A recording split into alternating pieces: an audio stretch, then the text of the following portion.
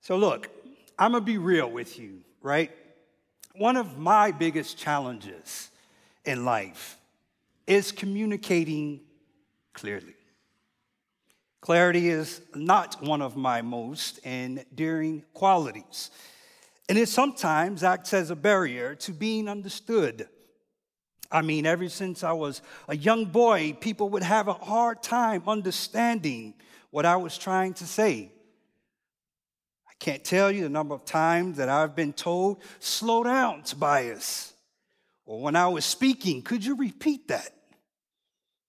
People couldn't understand what I was trying to say, so you get used to the stressed face, the slightly lean to one side, the furrowed brow, and the confused and quizzical look. I've worked hard and continue to work hard on being clear, mainly because I want to keep my marriage, and also because God has a sense of humor in putting me in the pulpit and calling me as a preacher. But I've had to become clear or learn to become clear because over time you realize that one of the greatest needs that we have as humans is to be understood. The ability to understand someone and to make yourself understood is important to communication.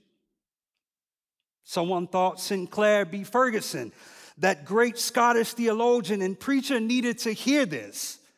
So they told him, maybe after one of his sermons, that he needed to preach more clearly and simply in a way that people can understand, kind of like Jesus.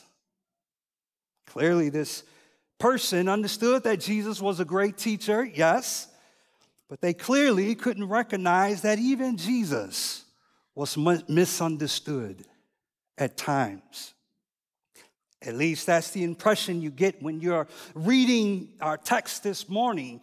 Because in this scene, you have Jesus and 12 disciples trying to make sense of what it is he's trying to say.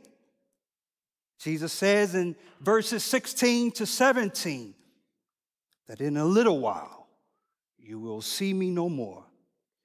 And after a little while, you will see me. The disciples, with furrowed brows and quizzical looks, they all ask each other, "What in the world is he talking about?" Now, for someone who struggles at times to be clear, this is a great consolation. Knowing that even Jesus could be misunderstood. But it's one thing to be misunderstood because the communicator struggles to be clear in his own mind as to what he's trying to say, which is often my dilemma. But that doesn't seem to be the case here. Jesus is very clear on what he wants to communicate to his disciples. The disciples simply did not have the spiritual understanding or discernment to grasp what Jesus was trying to say. But Jesus doesn't want his disciples to wonder what he meant. He wants them to understand. So here's what Jesus wants his disciples to be clear on. He wants them to be clear on their future sorrow, their future pain and adversity. But he also wants them to be clear on their future hope. Future sorrow and future hope. Now, Jesus, up until this point, he often talked about his future suffering and his death. And this must have been hard for his disciples. Because you see, at this point, they must have been used to having Christ around. He was their rabbi. He was their teacher. He was their friend. He was their Messiah. So all of this talk of him leaving must have been a bit too much for them. It certainly was too much for Peter. Peter even went as far as rebuking Jesus on one occasion. Remember Matthew chapter 16? Jesus again talks about his death. And Peter responds, "Lord, this shall never happen to you. There's no way that your enemies will triumph over you. We won't let that happen." To which Jesus responds in kind with a rebuke of his own. He says, "Get thee behind me, Satan. For you do not have in mind the things of God, but the things of men." In other words, Peter, you're letting Satan blind you from understanding the will of God. You acknowledge rightly that I am Messiah and King, but what you fail to see is that I cannot be a king without a cross. I cannot give life without first laying down my life. So he says in verse 16, "In a little while you will see me no more." And the disciples, they seem perplexed by this statement. And the disciples are not alone. This statement has been the subject of much debate, even for 21st century disciples. What does Jesus mean? Is Jesus talking about going to heaven and then coming back in the power of the Spirit? Or is Jesus giving reference to the time when he will leave this planet and the disciples will no longer see him until the end of the age? Now, I believe that there is some truth in each of these theories, but I think the most natural reading of this text suggests that Jesus is initially talking about his death, his burial, and his resurrection. In other words, Jesus is saying that in a little while, in less than 24 hours, he would be tried as a criminal and he would be put on the cross. His body would be consigned to the grave and closed with a massive tomb. But then a few days later would come the resurrection where they would see him again. Now we have the hindsight of knowing this, but the disciples' confusion is because they are trying to understand Jesus' leaving without fully understanding his rising again. You see, without the resurrection, in a little while, it makes no sense. And I love this scene in verse 17 where the disciples are talking amongst themselves, trying to work out what all of this means.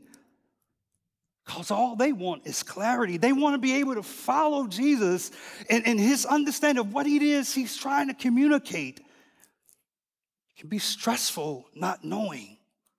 It's like sitting in a classroom, listening intently to a teacher, but not fully grasping what he's trying to say. Have you ever had a teacher like that? You just couldn't follow for the life of you. And you're like, either this teacher is brilliant and really smart, or I'm really dumb, because I'm just not getting it. Eventually, Jesus looks at them, and he sees them trying to understand. They're struggling, and so he steps in, and he says, "Look, let me clear this up for you. In a little while, I'm going to be taken away from you, and your heart will be filled with grief. You will mourn, you will lament, and you'll tear your garments, and you'll cry, 'Woe is me,' and you'll find yourself in a dark place wondering, what just happened?" And they will weep not only for themselves, but they'll also weep for him. They'll weep for their friend, for their rabbi, for their Messiah, the one who was altogether perfect, the one who was altogether lovely and patient and truthful and kind. Their hearts will be filled with sorrow watching him being treated with contempt and sadistic cruelty.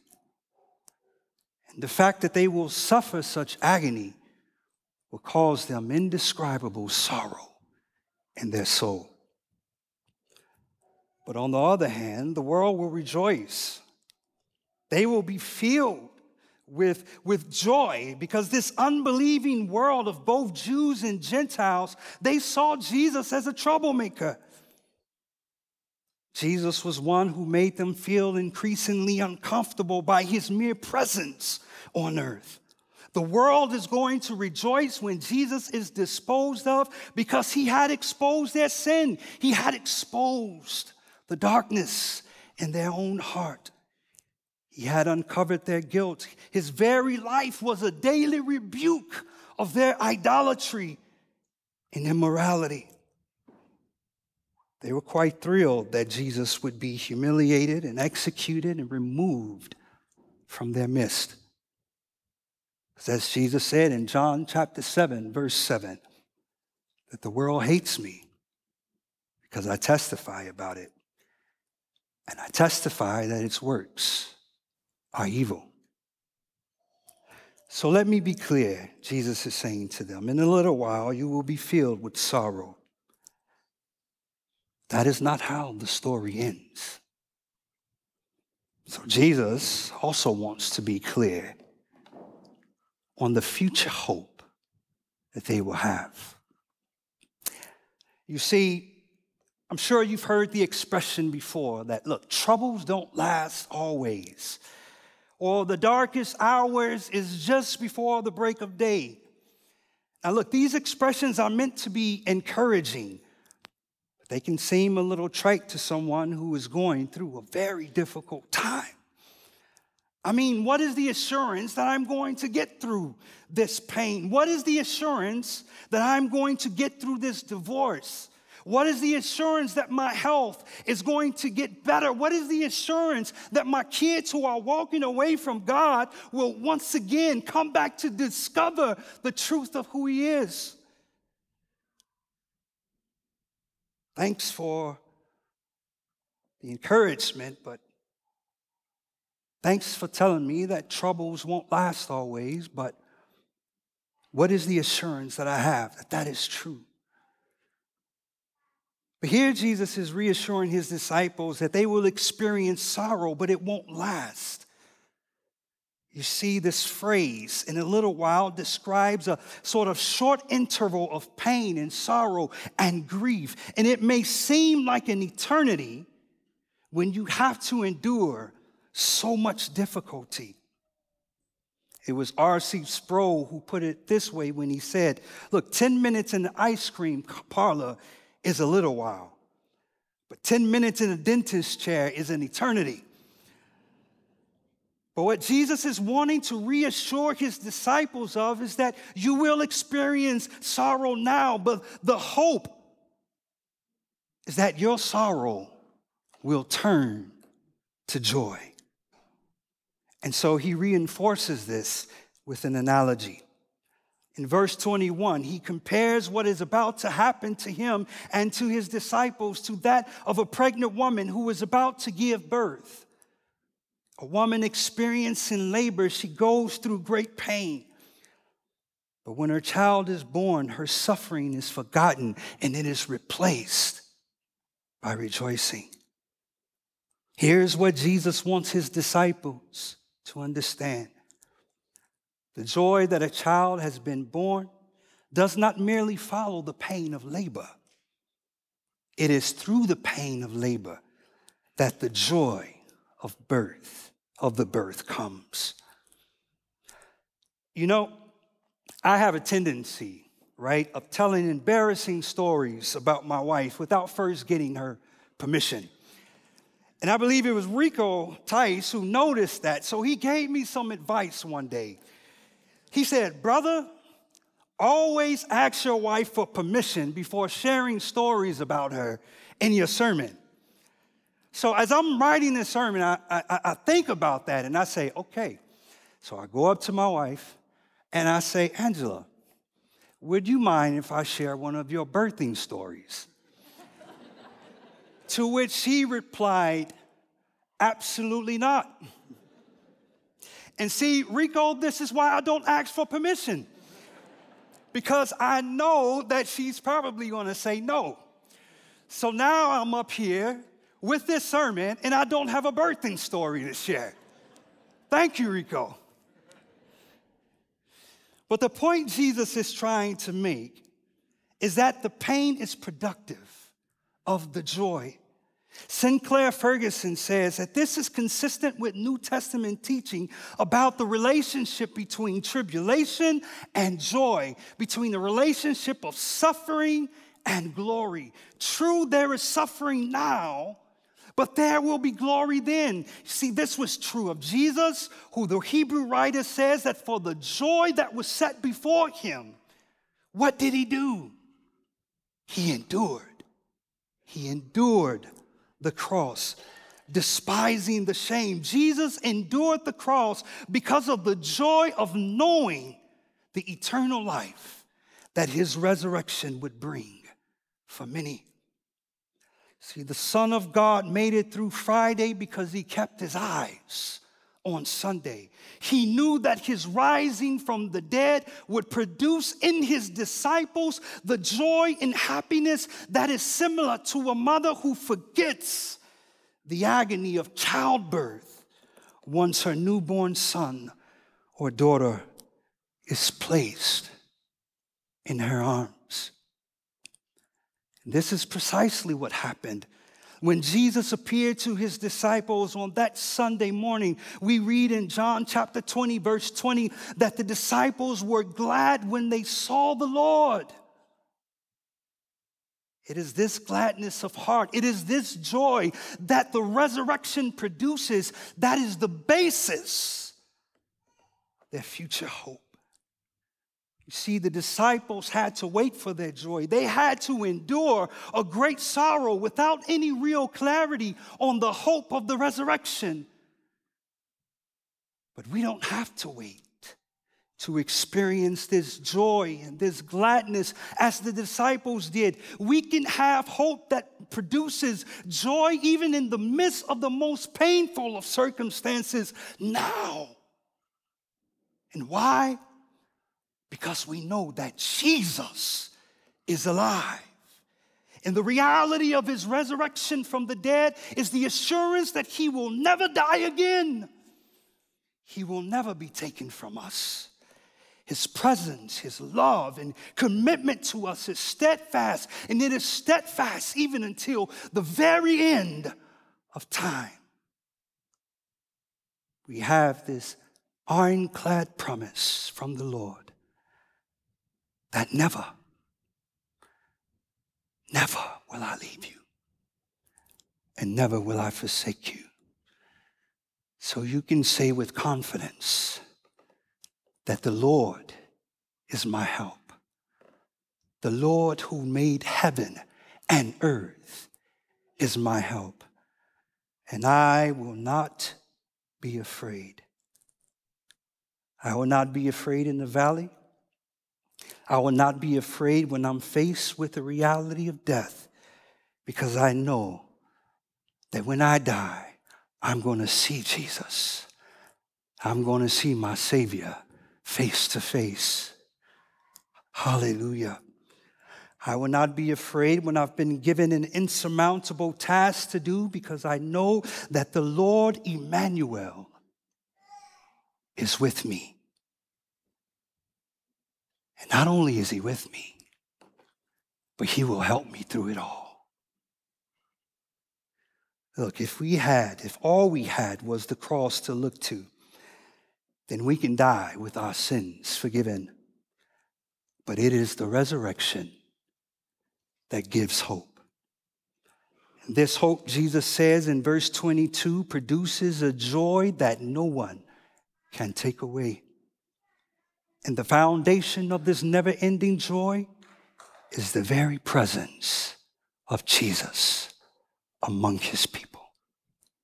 The Lord's words here, I will see you again, not only refers to his resurrection, but also to his ongoing presence with them through his Spirit. This also refers to the hope of the unmediated access that we have with the Father in that day. A familiar relationship whereby we could approach God as Abba Father. A guarantee that Jesus is promising his disciples, which was unheard of before this time, to go into the presence of God and call him Father. And not only that, but that we can approach God as Father and have the confidence of knowing that if we prayed in Jesus' name, that not only will he hear our prayers, but he will answer them. And he'll answer them so that our joy may be complete. Now let's be clear. Jesus is not advocating a genie in a bottle approach to prayer whereby God serves our every whims and desire.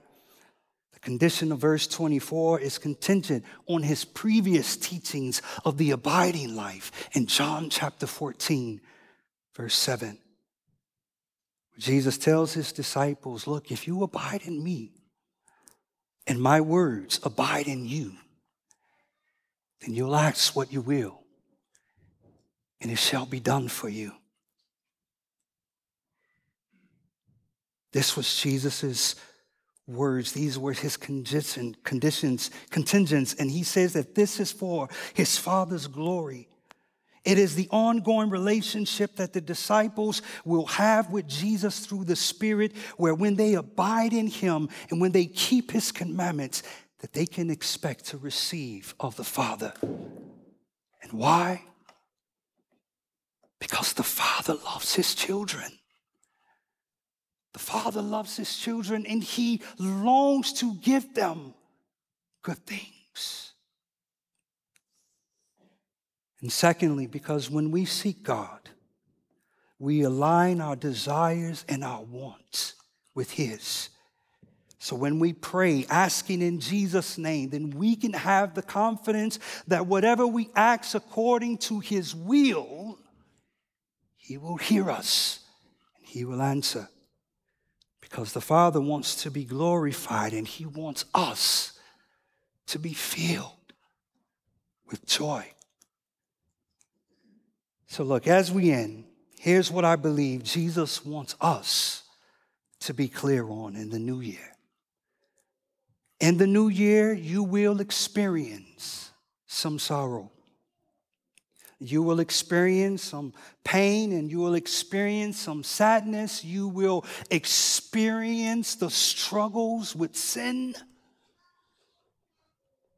Jesus told his disciples that I tell you these things before they happen. Because you live in this world, and in this world you will have trouble. You will experience hardship. You may get a bad note from your doctor. Your plans might be disrupted because of COVID. Or you may find yourself in a season where you're struggling with doubt. But what Jesus also wants those who trust in him to be clear on is the hope that they have because of the resurrection. This hope produces an unshakable joy that comes from knowing the lasting and immutable presence of Christ in our lives. This joy comes from knowing that he will never leave us nor forsake us. This joy comes from knowing that our sins are forgiven and that we have peace with God. This joy comes from knowing that we can enjoy an intimate relationship with the Father through the Holy Spirit, whereby we can come boldly into his presence with confidence, believing that my Father who loves me delights to hear me, and he longs to answer my prayers. So when you find yourself in a difficult season this year, press into God. Seek his face. Seek the Lord Jesus. Seek his presence. If you're not clear on any other resolution that you've made this year, be clear on this, that the nearness of God is my good. Let your resolve be as David, who said in Psalm 73, that it is good for me to draw near to God. It is good that I make the sovereign Lord my refuge. See, David's desire to draw near to God because he knew that in the presence of the Lord, there is fullness of joy. And at his right hand, there are pleasures forevermore. And as we seek to abide in him, and as we seek his presence, he will fill us with hope that produces a joy that this world, with all of its charms and enticements, it simply cannot give. And this world, with all of its troubles and adversities, it simply cannot take away. Christian, be clear on the hope that you have in 2022. Amen.